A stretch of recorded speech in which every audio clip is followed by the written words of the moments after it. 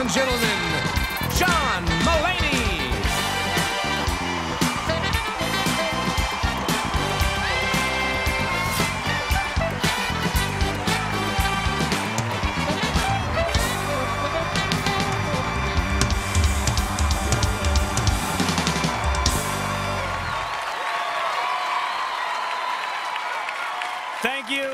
Thank you very much. It is great to be here hosting Saturday Night Live. My name is John Mulaney, and if you're watching at home and you don't know who I am, I'm sorry. I am like Louis Farrakhan. I mean a lot to a small group of people. It's a leap year Saturday, and I am the first person to ever host Saturday Night Live on a leap year Saturday. It's very exciting. Yes. I am also the first host to have done the least in between his second and third times hosting. I have nothing coming up. I am here to promote the month of March. March. If winter had spring, March. Clap if your father is between the ages of 60 and 75. Yeah. What's going on with them? What's wrong with them? They're so emotional. My dad hugs me so tightly sometimes, I'm like, is one of us about to die? And my dad has no friends. And your dad has no friends. If you think your dad has friends, you're wrong. Your mom has friends, and they have husbands. Those are not your dad's friends. Why do none of our baby boomer dads have friends? I have a few theories. One, they forgot.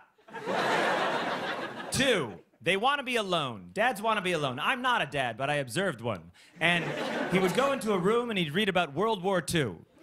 All of our dads are cramming for some World War II quiz show. And I can't wait to watch it. We're just going to change channels and see our dads winning $900,000 on Normandy trivia. Another theory I have is that dads really only care about money. But you're not allowed to talk about money in the United States. It's taboo, so they don't have anything to talk about, so they have no friends. A friend of mine once told me that he would rather his wife die than go through a divorce with her.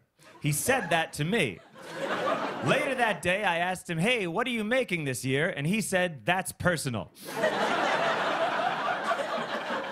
It is hard to make friends when you're an adult male. I think that's the greatest miracle of Jesus, truly, is that he was a 33-year-old man, and he had 12 best friends. And they were not his wife's friends' husbands. And he didn't meet them a long time ago in school. He met him in his 30s. 12 best friends. Remember when your dad went fishing once? These guys went fishing every day. And they were all best friends. And he'd do magic tricks for them, and they loved it. He did magic tricks to the one time that he should have done magic, and then he forgot to. And they would take it. That must have been disappointing for his 12 best friends. They're taking him away in chains, and they're like, do the chain trick. He's like, I don't know how to break chains. Shifting topics entirely. It is a leap year, as I said. Leap year began in the year 45 BC under Julius Caesar. This is true. He started the leap year in order to correct the calendar, and we still do it to this day. Another thing that happened under Julius Caesar was he was such a powerful maniac that all the senators grabbed knives and they stabbed him to death. That'd be an interesting thing if we brought that back now. I asked my lawyer if I could make that joke, and he said, let me call another lawyer, and that lawyer said yes. I don't want to dwell on politics, but I dislike the Founding Fathers immensely. They're a weird group of guys. I hate when people are like, God has never created such a great group of men as the Founding Fathers. Yeah, the 92 Bulls. The 92 Bulls were better than the Founding Fathers. The 96 Bulls, maybe. That's actually a perfect metaphor for the United States. When I was a boy, the United States was like Michael Jordan in 1992. And now, the United States is like Michael Jordan now. The Founding Fathers were dumb because they made the Constitution and they numbered it, and the order is weird. They sat down, they had a feather, they knew how to make a pen, they were just being jerks.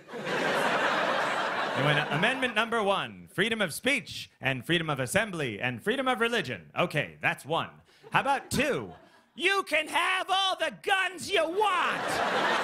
For 2? How about like 17, 19? No! 2! Guns! All right, let's just put guns. He seems upset, all right? Amendment number 3. The army can't live in your house. Okay, buddy, I think you're going through your own thing in life right now, and I feel for you. I think a soldier might be sleeping with your wife, and you want to grab a gun and kill him, and I feel for you, but that cannot affect the list. This is like a forever list, and we haven't even gotten to basics, like morning time is when you eat breakfast, so put it down in writing. The army can't live in your house. And don't you thank God every day for that Third Amendment? The other afternoon, this was Tuesday, I was in my apartment and the buzzer rang, and it was 101st Airborne. And they said, permission to live in your house? And I went, Third Amendment. And he said, gentlemen, he's invoked the third. Let's fall out and find another house to live in. A thing that we do. In summary and in summation, a very nice thing happened to me this year.